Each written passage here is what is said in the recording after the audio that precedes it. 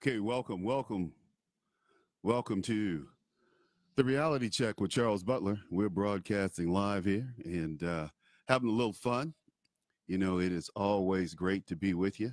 You can catch us. We are live here at Red State Talk Radio and TalkStreamLive.com. We're also live out on Facebook Live. Well, uh, this little cut in there. Okay. But yeah, so we're just broadcasting live. We're getting ready to talk a little bit about Alexandria um, uh, Ocasio. Uh-oh, something. Okay, something's wrong with my little system today. I don't know what is wrong with this thing. It won't. Man, it's always something. I am really getting tired of this. Hey, sorry yesterday, folks, that you could not hear my guest. If that is the case, you should dial me up at 215 That's Top Talk for those of you who are unfamiliar with our call in. 215 Top Talk. We'll be out there. We'll take your call and get things squared away. You know, it's usually a tweak here, a tweak there. Sometimes the gremlins jump in and, you know, kind of tweak the system. But, you know, we're trying to keep things on the up and up. And the host is here, so you can call me 215 Top Talk. Chime in, give us your opinion. Love to hear from you. So you know, don't ever hesitate to give me a call. You know, the Alexandria is an interesting person, Miss Alexandria Ocasio Cortez. She and Bernie Sanders yesterday went to Wichita, Kansas to woo progressives in support of a congressional candidate named James Thompson. Bernie, you know, they pulled about 4,000 people. Well, you know, when President Trump shows up, they're like 8,000, 9,000, 10,000 people. And, you know, it's really interesting how they portray the crowd, right? You know, yesterday you would have thought there were 10,000 people in this arena. You know, and when Trump was in the same arena, they only focused on Donald Trump. They wouldn't show the crowd. The media is so biased. And this is the thing. I had a talk with a dear friend of mine last night, dear friend of mine whom I've known for over 30 years. I'm not going to tell you how many years, over 30 years, but it could be 40. But I've known him over 30 years. Is where I'm going to stop. And I can tell you that he's a great guy, independent, open thinker. And he was telling me that, you know, he gets upset with Donald Trump's delivery. And I tell him that Donald Trump's not going to change his delivery. I don't have a problem with Donald Trump's delivery. I'm glad that Donald Trump is plain spoken, outspoken, and to the point. I like that. I tend to be that way myself. I don't like beating around the bush, and and let me be clear, I'm not a rude person, and I don't like rude people. In fact, I'm a very nice guy. In fact, on my way into the studio this afternoon, I stopped to help a lady who had a huge, and I do mean huge, garment bag. It's on rollers. It was this wide. It was it was this wide, stuff full of clothes, and this long, and another bag on top of it about that size, and her purse and a um, computer bag. And this stuff must weigh about, I would say, a good 100 pounds at least. And she was trying to get on the escalator. And I said, Miss, I think you should use the elevator over there. And she thanked me profusely because she knew, and I could look in her eyes and tell that she really wasn't all that excited about jumping on the elevator with all of that gear and having to deal with it because she was in the basement trying to, you know, maneuver these escalators. Well, really not the basement, but a second floor, and there were no bellhops there. So, but I'm a nice guy. You know, I help people all of the time. Man, I was out for lunch here in Chicago. I don't mean to change the subject, God, but I'm out for lunch in Chicago, and I go over to the Marianos, and they're just gorgeous women everywhere, everywhere. All races, all shades, all hair colors, all sizes, just gorgeous. God bless America. We have some of the most beautiful women in the world. but I'm a womanizer. I love all women. I don't see many ugly women. I don't see ugliness in any women. Interesting, hey? So look, getting back to this uh, love fest down in Wichita, Kansas. I like Wichita. Great people down there. But Bernie Sanders and Alexandria get up on stage, and Bernie says, "Hey James, could I borrow your cowboy shoes? Not boots. Could I borrow your cowboy shoes?" And Thompson was dressed in some denim jeans and some black boots, right? And Thompson looked at him for a second and tried to recover from this hazing, right? And he says, "I wear them because the S so deep around here. S blank, blank, blank, blank, blank. I'm not going to say it on air, even though I could. I will not." That's what I used to hate about Red State. I mean, I used to hate about Genesis Communication. I had these guys with a high school education who were telling me what I could and couldn't say, like they were attorneys, and they were so wrong and so liberal.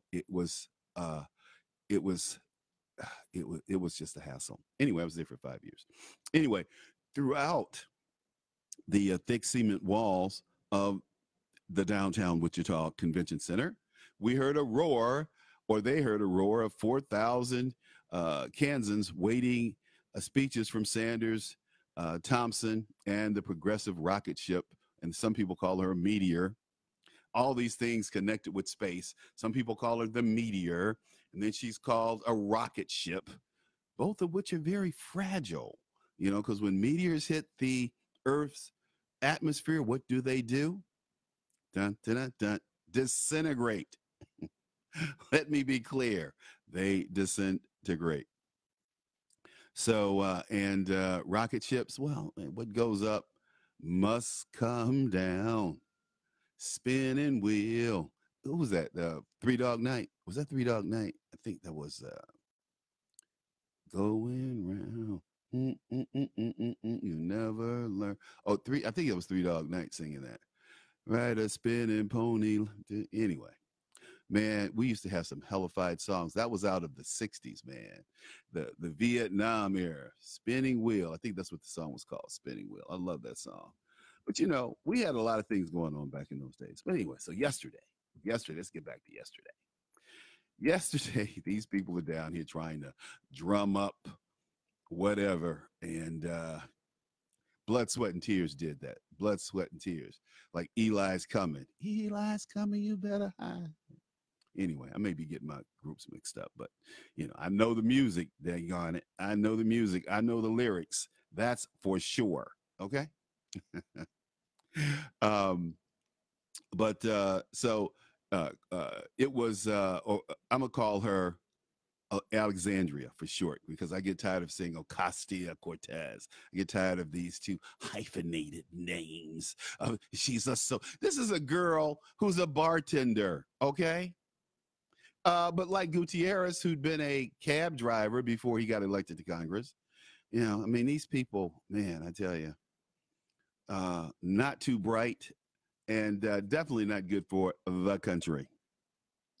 So this was her first political appearance outside of New York.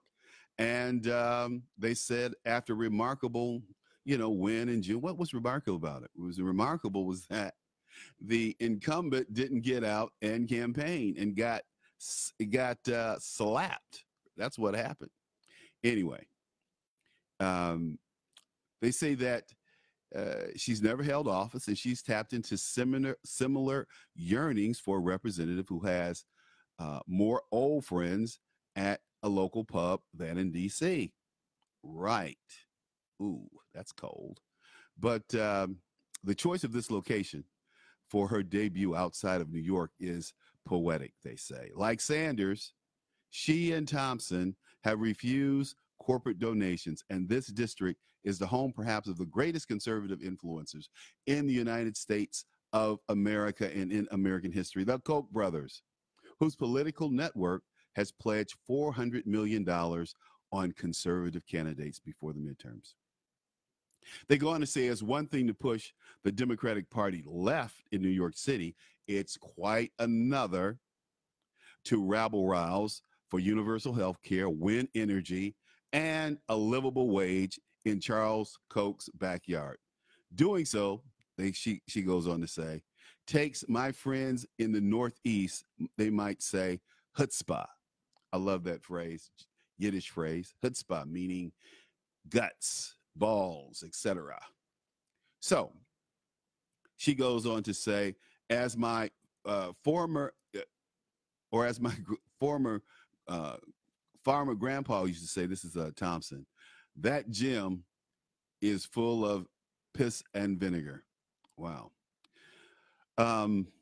They say that no other congressional delegate, nor other congressional candidate right now has ever done what Thompson is doing.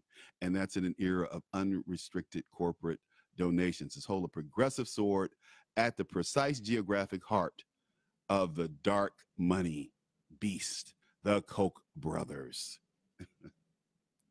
That's amazing. Well, it's really humorous. And, these people talk about the fight for America, the fight for civil rights, the fight for immigration. These aren't fights anymore, people. We have civil rights. We don't need more immigrants, either legal or illegal, unless they have some talent that some American just cannot acquire. And that is not probable.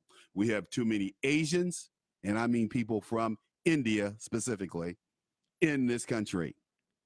And they don't assimilate, and they are not assimilating. Now, these same people have a lawsuit against Harvard because they think they're better than Americans. Their culture is better than Americans. And you people, especially you majority Americans, and you know who you are, you refuse to stand up, man up for yourselves, for your children, for your communities, for your culture, for your tradition. America was made great how? 4 things. One common language. No, we're not a multicultural country. We're Americans, damn it. But we have one language.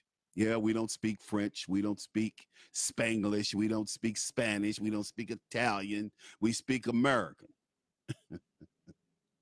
The second thing that made us great was one currency. Same thing Europe is trying to do. They wanted to flip to the euro. Well, I kind of like going to Europe because, you fly into London, you dealt with the pound, you dealt with shillings, you dealt with, their currency. And then you fly to France and you deal with the franc. Then you fly to Italy and you do some exchange, some swap, and whatever the hell they had you had a pocket full of money because their money was always so cheap.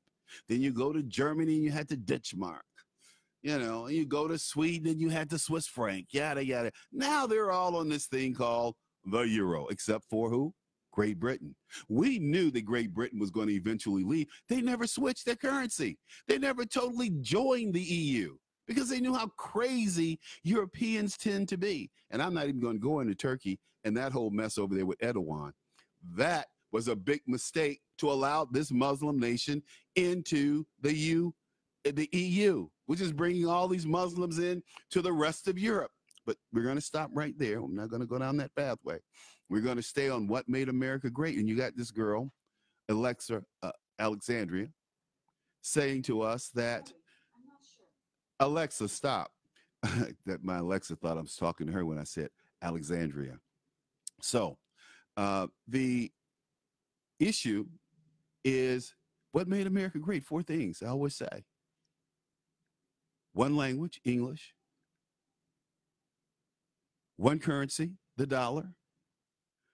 One set of laws, actually 5 things. One set of laws, the Constitution. We're a Judeo-Christian nation, and we're Americans.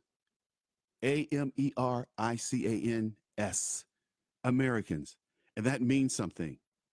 These Indians who come here, they're Indian. They're not interested in being American. They're not interested in assimilating. That's who they are. And there are millions of them. There are millions of them. America, wake up. There's an interesting article in, I think it was Wall Street Journal, one of these journals I read today, one of these papers I read today, about fertilization. Oh, where was that article? Maybe it was Washington Examiner, but it was a great article. Great article. The fight for America. Like I said, there are 5 things that made America great. 4, I changed it to 5. Added Judeo-Christian in there. We're all Americans of that Judeo-Christian background and faith. And why? Because it's what brought us to where we are today. A belief in God, Yahweh. You know, I know Jews don't believe in Jesus. We believe in the same God. They have the Old Testament. We have the New Testament. You know, yada, yada, yada, yada. Okay. So religion is religion. You have to excuse that noise in the background, but we are going under construction in this area and in this building, and it is horrendous. I'm just glad it didn't happen early in the morning or late at night. The fight for America, a hard history, comes with hard language, says this article. During a period, this article appears in The Guardian, by the way. Says during a period of homelessness, Thompson bathed, washed clothes, and fished for food in a canal. He fought for the emancipation from an abusive parent and attended 16 schools before finishing high school. This is not a man who, in the face of rising authoritarianism, will be civil to please pearl-clutching political leaders on either side of the aisle. Wow. Wow. Well, I'm happy for him. I'm happy that he was able to use what we call America to pull himself up, to get himself together, to attend college and move on with his life. This reporter says that Thompson told him that he was first encouraged to run for office by Republican friends who felt out of sync with the party morphing into an insanely right caricature. A pro-choice, gun-owning military veteran who supports legal weed and social security expansion. Thompson can kick dirt with farmers at rural events, walk in Wichita's recent gay parade and Juneteenth parades. The gay parade is, they said parade here, but they're talking gay parade. And Juneteenth is, this celebration of when blacks in Texas learned that they were free. That was Juneteenth, and the emancipation, I guess, it happened in February. And post a photo of himself smiling with 2 guys wearing bearded, deplorable shirts after a long conversation about the issues.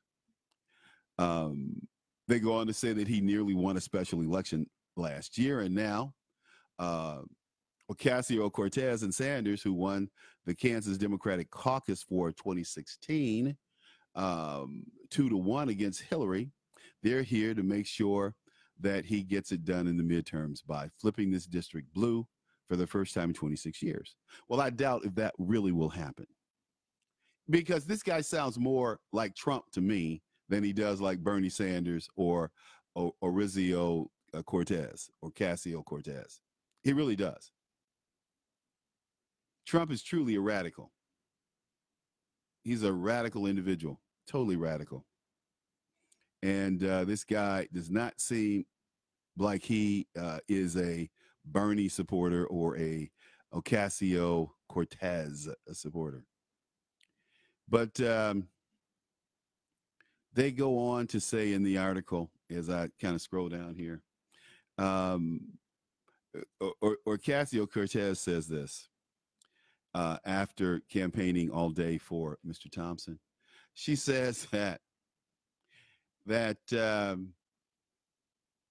when someone actually knocks on your door or goes to your civic association meeting and you actually touch their hand, it really does change everything. And they tweeted a picture of her shoes that she wore door to door, holes worn through the soles, with the comment, "Respect the hustle." I love this girl. I don't think she's going to win because of her liberal, district, unless the Democrats sabotage her, which they're known to do now. They're known to do. So we'll see. Oh, Bernie, you have pictures of Bernie in here. And these pictures, man, I tell you, show this balding head. He looks like a Friar Tuck kind of guy. He's got a big bald patch and hair down here. I mean, how does this guy, when he claims he marched with Martin Luther King, that was a lie. You know, he attended a meeting where he was stoned. He attended a march where he was stoned out of his mind, getting that free pot. Okay, gotcha, Bernie. So, social media. This guy Thompson is supposed to be doing pretty well. He says, "Show up or shut up," with no response. Okay, gotcha. Um, Ocasio Cortez, when she was in the fifth grade, this guy, her teacher said that who was a Kansas native with a fierce love for her home state. The young Cortez was nervous, she told a Wichita audience, when the teacher organized a state history project and assigned her Kansas. After reading a lot about wheat as a 10-year-old, I learned that Kansas was founded in a struggle over the conscience of the nation. Yeah, the conscience, like slavery. Slavery. That's what Kansas was founded on the Kansas Nebraska Act of 1854. Dred Scott was connected to all that. I mean, it was real crazy, real crazy. And the Supreme Court that same year um, basically took away Black Americans' citizenship. People of African descent, the Supreme Court said, were not citizens of the United States. Crazy, where they had been considered citizens before. But for those of you who don't know, the Kansas Nebraska Act of 54 was charged territory. Kansas, they had, the slavery laws, they had the Missouri Compromise. There's a whole bunch of things surrounding slavery in those states, in Kansas and Nebraska, Missouri, Arkansas. Arkansas was a slave state, of course. But abolitionists fought, bloody battles uh, and bloody border wars with their neighboring slave-holding Missouri, and sparking the Civil War. And Kansas was established as a free state. In fact, members of the Union fought. Kansas militia fought for the Union during the Civil War. I've run across, Kansas regiments numerous times in historic battles in the Civil War. But this article runs on and on and on. But the point I was making and like to make is that they're not giving Kansas up. They're going in to try to take Kansas. They're going to try to take some blue areas, some blue districts, and some red districts, and turn them blue. Is that possible? Well, we'll see. But at the end of the day, I can only say this, folks. It is what it is, because we are always looking at the positive side. We're always looking for the good in people, and the good in the country. So we're going to take a little break, and we'll be right back.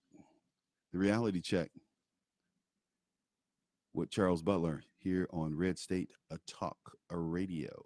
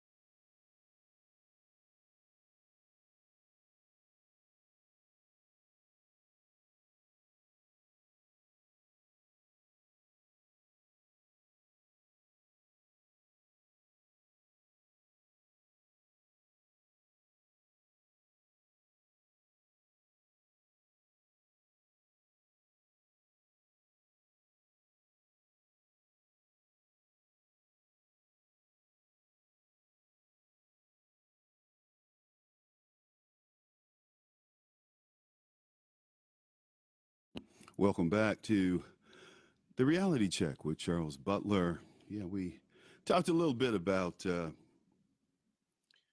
Alexandria Ocasio Cortez and Bernie Sanders teaming up. That is interesting. That's always interesting to me. Always interesting to me, those two. They are a pair. Well, how about that Donald Trump, huh?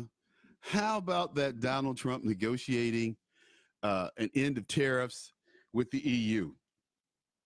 So now we don't have to worry about 20% being tacked onto our BMWs, our Mercedes Benz, our Fiats, our European made cars. And the cheese, we don't have to worry about our cheese being prices on our cheese being jacked up. Oh, or our wines, the wines from France, the wines from Italy, or the whiskeys from the UK. How about that? Now, I'm a brown whiskey guy myself. You know, I'm Jack Daniels, Kentucky sipping whiskey. That's me.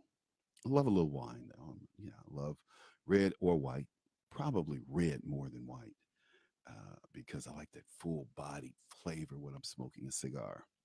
Speaking of which, haven't had many lately, many cigars, that is. But Donald Trump and Juncker, Juncker before this meeting yesterday, Juncker was talking all this trash. Yeah, I'm going to tell Donald Trump, I'm going to give him a piece of my mind and tell him that these tariffs just won't work, and if he decides to go forward with the tariffs, then we'll retaliate. He was talking a whole bunch of trash, and he got over here and he did what he was supposed to do. And that was be a good diplomat, be a good president of the EU. Can you imagine that? Here's one man who represents 13 countries. One dude, 13 countries. And guess what? One of those countries has already said, we're out of here. We got 8 months, baby. We're out of here. That's the Brexit, the British exit. We're gone, out, kaput, see ya. That worked for us.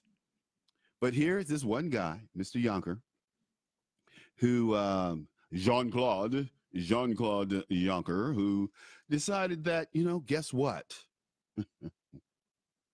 I'm going to go over and give Donald Trump a piece of my mind. Well, that didn't happen. And they agreed to hold off on any further tariffs as they try to work out taking down all the barriers. Now, if Donald Trump succeeds in this, I mean, let's look at Trump's accomplishments. Okay, he's rolled back Obamacare this year, this month, according to my good friend C. Stephen Tucker over at healthcarementors.com. Stephen, I'm giving you a little play here, a little free advertisement. Said that you'll be able to put together organizations like you people out there who are painters or who are construction workers or who are computer geeks. You can get together and put together your own organization. See, I used to have to design this kind of stuff for people. I'd go up, if you need Blue Cross, 3 members or 3 people make a group. And therefore your pre-existing situations go away, yada, yada, yada. Now, a lot of folks, we didn't have, internet. We didn't have, you could go online and put your corporation together in 30 minutes. We didn't have that kind of stuff in those days. So it was a little bit more difficult for people to sit down and wrap their mind around what I was trying to do for them and what I did do for them and what I told them. Now, the Trump administration is making it easier for small business owners to form associations and get group pricing and group benefits that group insurance brings, which is eliminating the pre-existing conditions and things like that. Because these insurance companies, I'm telling you, man, they made a lot of money. Their stock, the average stock. No, let me repeat.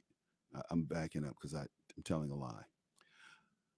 The lowest earning stock when Barack Obama left office, health insurance stock when Barack Obama left office, had increased 126%. Some stocks had increased 148%. Some stocks 175%.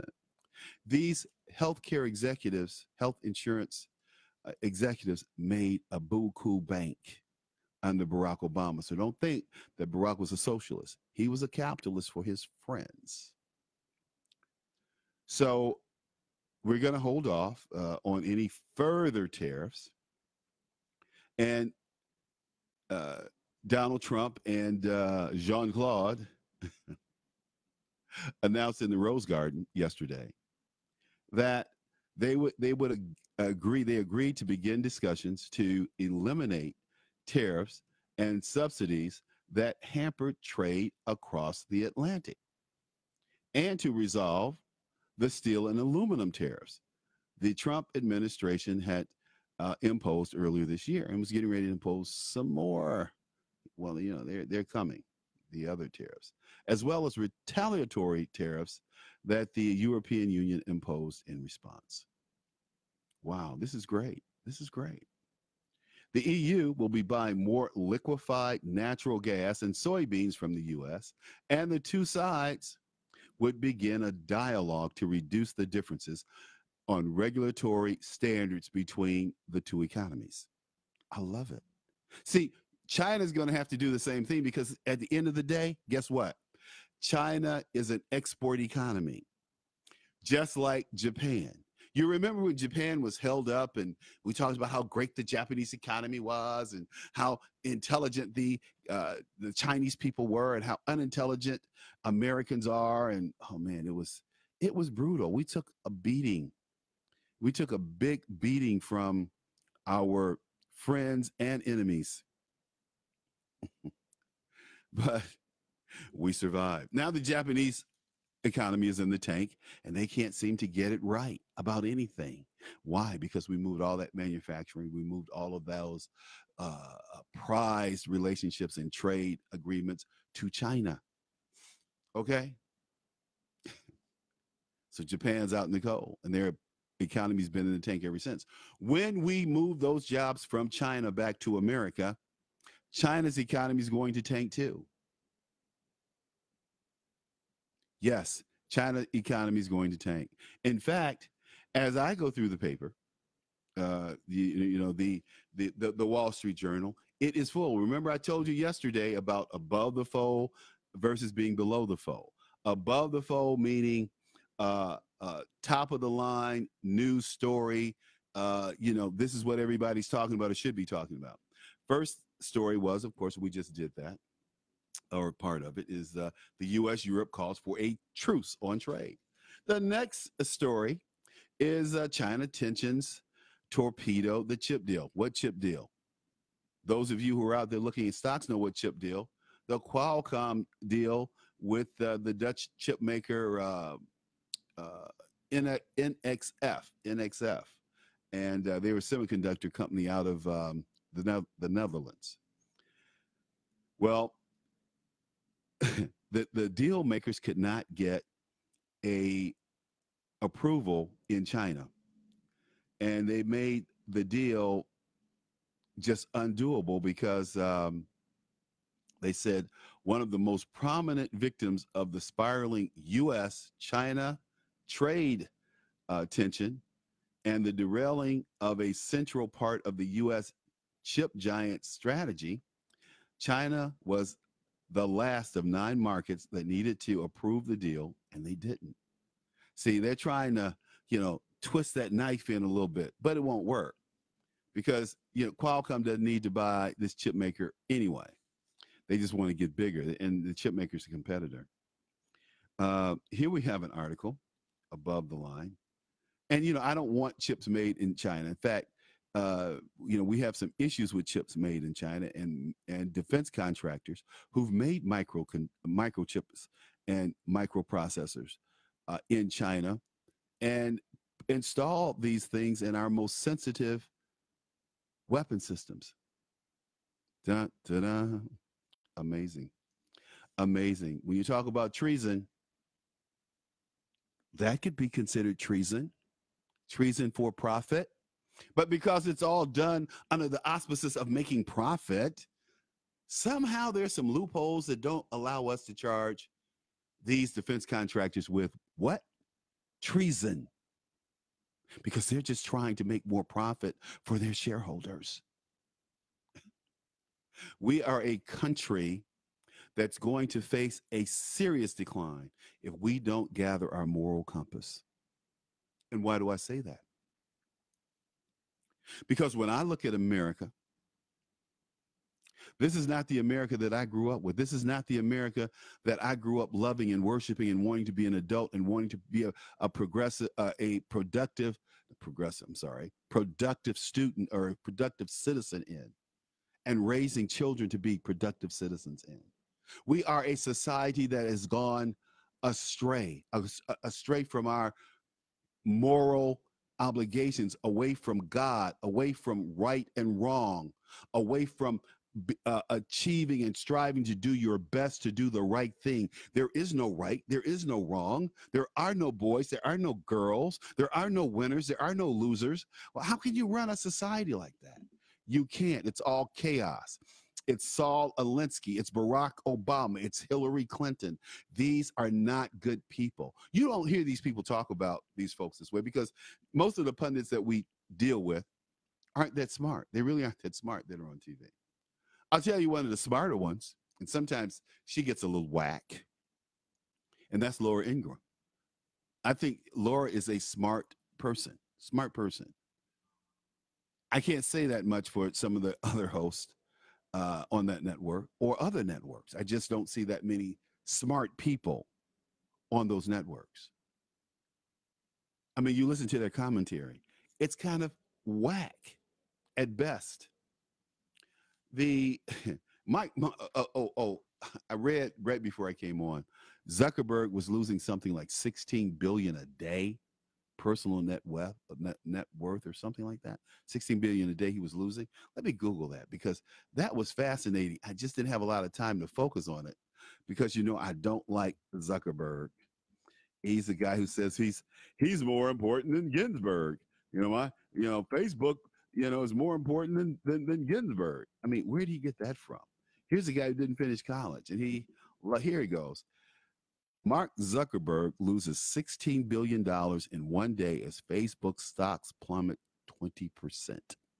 People are calling for his head. Take it. Lop it right off.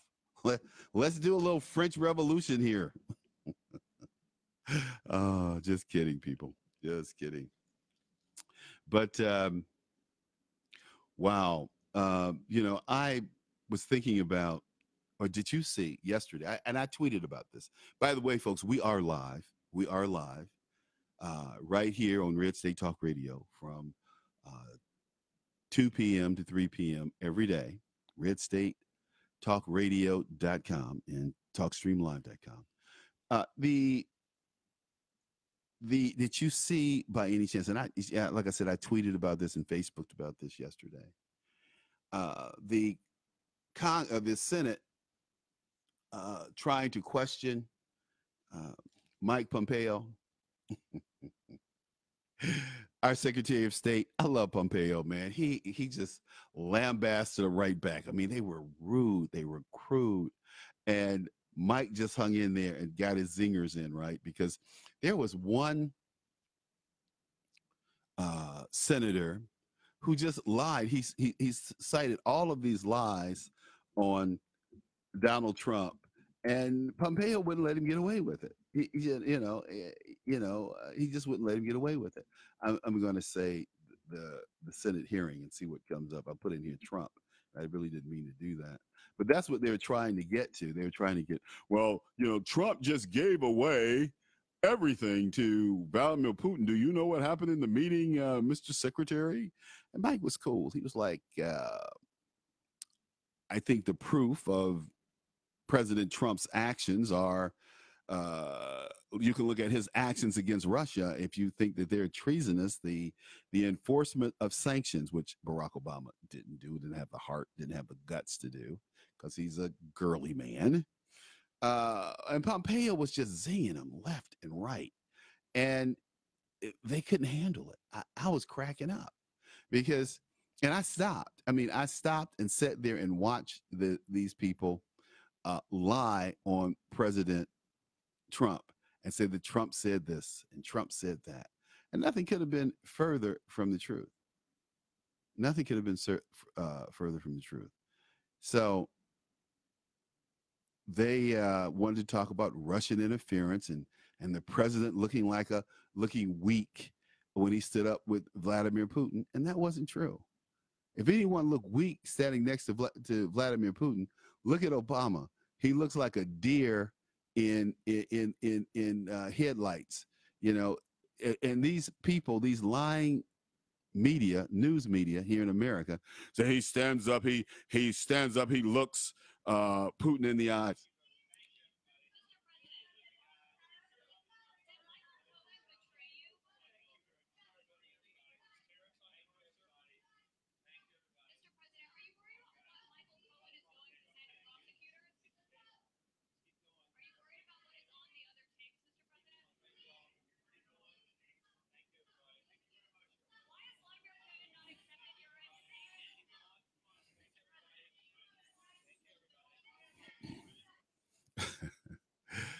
That's what the president heard yesterday in the Oval Office. These people had no respect, absolutely no respect for the president. And so the president barred one of the CNN reporters. And then you get the Lou Dobbs of the world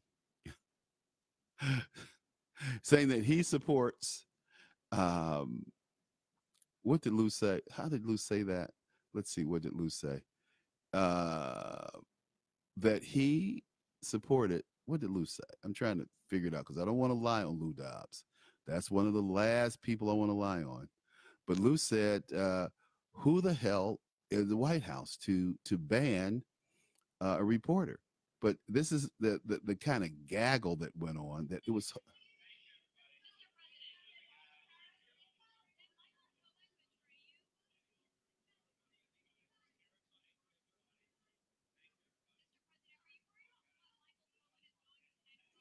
it was crazy. It was crazy. And she didn't stop. They tried to stop her. She wouldn't stop. So um, Lou Dobbs comes on last night and he said he supports the White House decision to ban a CNN reporter from a press event for asking Trump questions earlier that day. His comments came shortly after Fox News president Jay Wallace and his network said stands in strong solidarity with CNN. That's interesting. So you have you have the president of CNN, a guy named Jay Wallace. Now he took Bill Shine's spot. Boy, and he said that we stand with CNN. That So Dobbs says, my question is, who the hell are they? Dobbs said after reading CNN's statement about the ban, the president does insist on respect. Wow. The press secretary, the White House press secretary anyway, Sandra Huckabee Sanders said in a statement that the White House barred one of CNN's reporters, Caitlin Collins, from a press availability in the Rose Garden because she shouted questions and refused to leave despite repeatedly being asked to do so during Trump's meeting with the EU Commission President, I'm sorry, Jean-Claude Juncker earlier that day. Wow. They go on to say, and Dobbs went on to say, he said it's about time there were consequences for disrespectful behavior in the White House. So let's hear from Lou himself.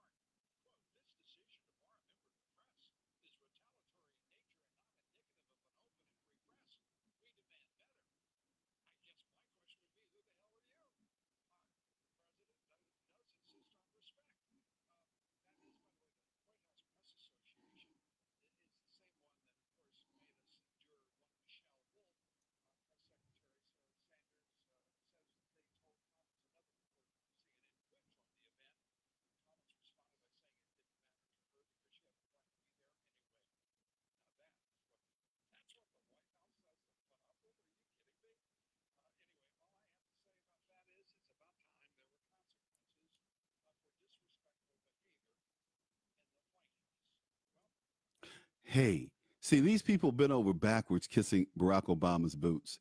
When Barack Obama said on open mic, and I'll play the clip later, you know, somebody calls in and asks for it, I'll play it for you. He said, hey, I tell Vladimir that I will be more flexible after the election.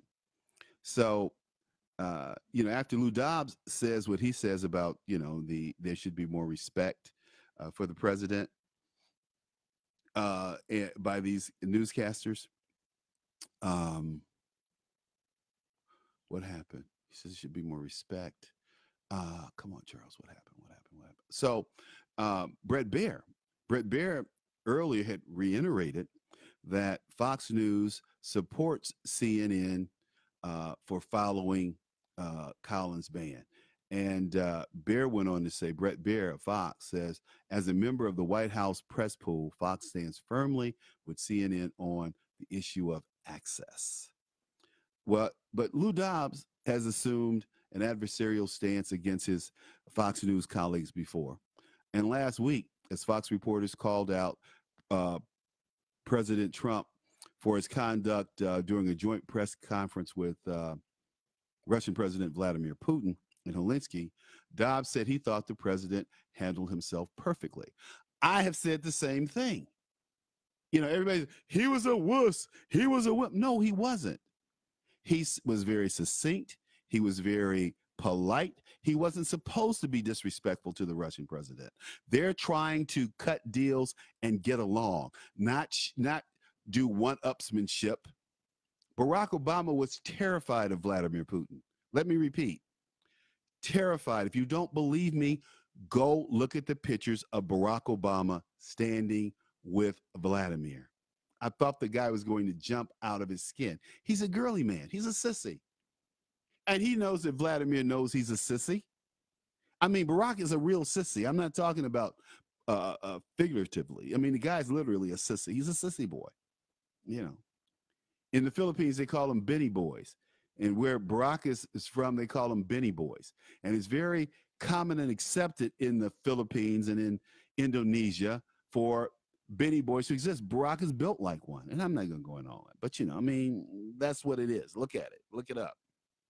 Don't take my word for it. I always tell people, don't take my word for, you know, don't take me literally what I say. Go look it up.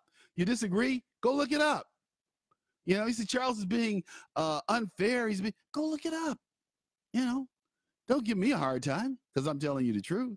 What I do here, the reality check. The reality check. I'm giving it to you for real. Okay? Whether it's Wall Street Journal, whether it's The Guardian, whether it's New York Times, we look at these things from a bigger perspective than the reporter or than the columnist or than the opinion that's put out there. But I said, and I agree with Lou Dobbs, that President Trump handled himself very well with Vladimir Putin. And Dobbs went on to say, what would it have taken to satisfy the morons on those clips? What would it have taken to satisfy the morons on those clips? That's what Lou Dobbs said. I said the same thing. But, you know, the president has faced very intense bipartisan backlash because these same people who are accusing Trump of being a wimp have never said anything to Vladimir Putin, refused to address the issues of Vladimir Putin. And they keep on talking about, well, Trump, has he played down the Russian interference? No, they just didn't make it an issue. Because, you know, let me reiterate again, we, the United States of America, have been very actively, I want to repeat, actively involved in elections, selecting governments, selecting the forms of government. What was Vietnam about? Vietnam was about propping up a half-ass Christian so-called Democrat government against whom? The Buddhist, a Buddhist government, a Buddhist-controlled government that really wasn't leaning to communism or socialism. They just wanted to eat. The French had gone in there, as most imperialists do, as most colonizers do, rape the country, rape the women. That's what you know. The imperialists did. I mean, Belgium owned the Congo. The Belgian Congo was probably 20 times bigger. Is more than that. I forget how many times bigger the Congo was than the country of Belgium. The Belgium, and these people were oppressing, suppressing, enslaving the Congolese people. Then you had the French Belgian Congo, and you had the Germans had before World War I had colonies in Africa. Man, I tell you, those Europeans, man, they cut Africa up and they hung together with each other. We're not even going to talk about the Opium Wars and the Boxer Wars and those things. That puts a new light on Great Britain. Not so favorable because they pushed opium use in the Boxer Wars. But anyway, I'm having a problem with something, and this is how we're going to end the show on this one note. I'm having a problem with the attorney-client privilege clauses, laws, whatever you want to call them, that exist or are supposed to exist. So now if I sit down with my attorney and I share with my attorney things that I don't want anyone else to know, the government can come in and seize those notes from those conversations and use them against me. What kind of craziness is that? So a client tells an attorney what really happened in an instance. Now, this attorney is supposed to defend him, whether, he takes a murder case, the guy's innocent or guilty. Guys will say, well, hey, I'm innocent. But he tells the attorney, well, I accidentally pushed the person down, didn't expect them to die. And they build a case around this, right? So now the government can come in and the prosecutor can come in and seize your notes, seize your records, and say, well, Your Honor, this is what they really meant right here. I mean, the client told the attorney that he really pushed the victim down and the victim died, but he didn't intend to do so.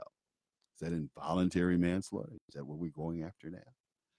But he pleaded guilty to pushing this person down. Man, we're going down a slippery slope. Mueller, the Democrats, Republicans, we need to get back to the Constitution. We need to get back to the rule of law. And that's why I look forward to having Justice Kavanaugh come aboard this court, because I think he's a stand-up, first-class guy. Anyway, we're signing off over on Red State and TalkStream Live.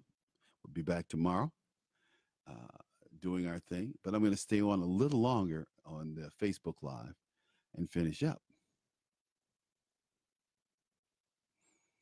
Cohen says prosecutors examine Cohen's tabloid ties. Now, they donate literally, let's see, A10.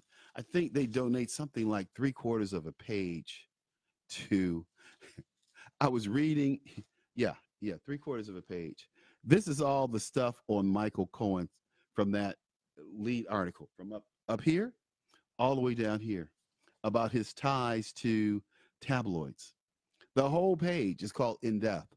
The whole page is donated to Michael Comey. He taped a conversation with the reporter. That was with Stephanopoulos, I think. Let's see, Chris Cuomo. Chris Cuomo of CNN. He taped that conversation. But man, you can't make this stuff up. You can't make this stuff up. But he has a long history of, doing work with tabloids. And it's all captured right here right here in the Wall Street Journal. You should pick up a copy. Check it out. I think you'd appreciate it. You'd enjoy it. The reality and the reality check. I'm gonna go over here to let's see, my old favorite haunt, the New York Times. They say that Mueller is looking at Trump's tweets in an obstruction investigation. They can't find anything on Trump. So now it's an obstruction investigation. It was supposed to be about the Russians meddling in the election. Now it's, is he obstructing the investigation by tweeting? This is what this article actually says. I'm not gonna lie to you, and it is laughable. And they go here, and um, the two authors, a guy named Michael Schmidt and Maggie Haberman. It starts out, for years, President Trump has used his Twitter as his go to the public relations weapon, mounting a barrage of attacks on celebrities and then political rivals, even after advisors warned he could be creating legal problems for himself. The concerns now turn out to be well founded. Special counsel Robert Mueller is scrutinizing tweets and negative statements from the president about General Attorney Sessions and the former FBI Director James Comey, according to three people briefed on the matter. Several other remarks came as Mr. Trump was so privately pressuring the men, both key witnesses in the inquiry, about the investigation, and Mr. Mueller's investigating or examining whether the actions add up to attempts to obstruct the investigation by both intimidating witnesses and pressuring senior law enforcement officials to tamp down the inquiry. No, he's trying to get to the bottom of it. Said, hey, James Comey, if I'm not the target of the investigation on Russian collusion, you're telling me this, but tell the public. That's what he said to Comey. That's one of the things I remember saying to Comey. Anyway. And then they want to talk about, they make up all of these weird scenarios. Well, Donald Trump can pardon himself, because he's president. Well, could Dick Nixon have pardoned himself? Could he have pardoned, what's his name? The guy who went to jail. There's several. And I'm looking at the guy. I did his radio show a number of years ago. Let's see, Watergate. Watergate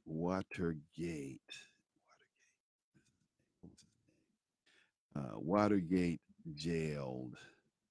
Let's see. G. Gordon Liddy, that was his name. G. Gordon Liddy. He went to jail. James McCord, he went to jail.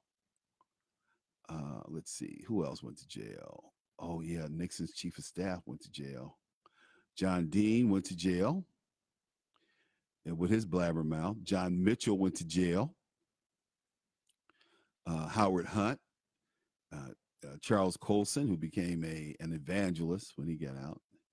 Oh, man, yeah, it was several. So we had Agnew resigned, Nixon resigned. 40 government officials were indicted or jailed. Wow. Okay. Interesting. But anyway, we'll see where this investigation goes with Mr. Mueller looking into obstruction by Donald Trump. So you have four major players here. You got Trump, Comey, Sessions, and Mueller. Well, we'll see what happens. And then you throw in Cohen as an informant, and you take his notes, and you take the attorney-client privilege away. And what do we have? Maybe a conviction? I doubt it.